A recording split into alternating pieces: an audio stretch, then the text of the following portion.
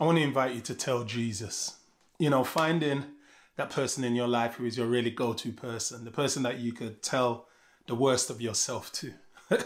You can share the broken pieces of your life with, and then when they're finished listening, then I had to take all those broken pieces and create a mosaic of something that is beautiful and learning that is deep. Finding that kind of person in your life is something really beautiful and nothing of no small consequence. And when you read the gospel stories are written from the perspective of people who knew who they were when Jesus found them and when Jesus met them, and were conscious of who they had become because he had met them. The gospel story are the stories of life and the complexity of life, the story of loss and of gain, of sickness, of death, of rejection, of fear, of forgiveness, of love, of hate. And at the center of all of those conversations you find in the gospel story, Jesus is sitting at the center of all of those stories. It's a wonderful thing to understand. Jesus engaged the lives of people. He engaged the lives of people so that he could speak to the souls of people. Jesus understood that to be fully human is to fully engage people in that space of life.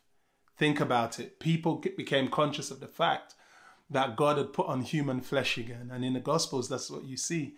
God has put on human flesh again, and he's walking. He's walking in and amongst people every day. He's hearing them. He's understanding them. He's understanding by his own life what it means to be fully human and engage in our space. Beautiful conversations, heartfelt conversations. Jesus is at the center of them. And that's the beauty of the gospel stories. I remember when I was a theology student coming fresh from seminary, and I would try to blow my mum's mind, blow her mind with all the stuff that I had discovered theologically, and that I was sitting in the class that was blowing my mind. I wanted to blow her mind. But my mum is a 94-year-old saint. She's 94 now. And my mum had learned to have personal conversations with Jesus. My mum had learned to have real and heartfelt and lived experience conversations with Jesus Christ. And she always used to ask me, Eddie, do you have a faith that works? And she wasn't dismissing or belittling anything that I had learned. She was proud of me for learning it and excited with me for the things that I knew. But what she was trying to tell me is that Jesus is not a module. Jesus is not a theological subject. Jesus is a living God. He's a living person. And he is so deep that you have to go and study theology to make sense of his conversations. His conversations are so deep that they've turned them into theological modules. But don't lose the heart of the person at the center of the conversation. You know, the heart of all human relationships is found in communication and conversation. And to be fully human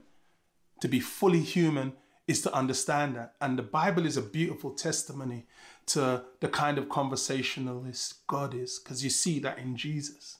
In Jesus, you understand that God is fully interested in our conversations. He not only hears us, he listens to us. He listens to all our conversations.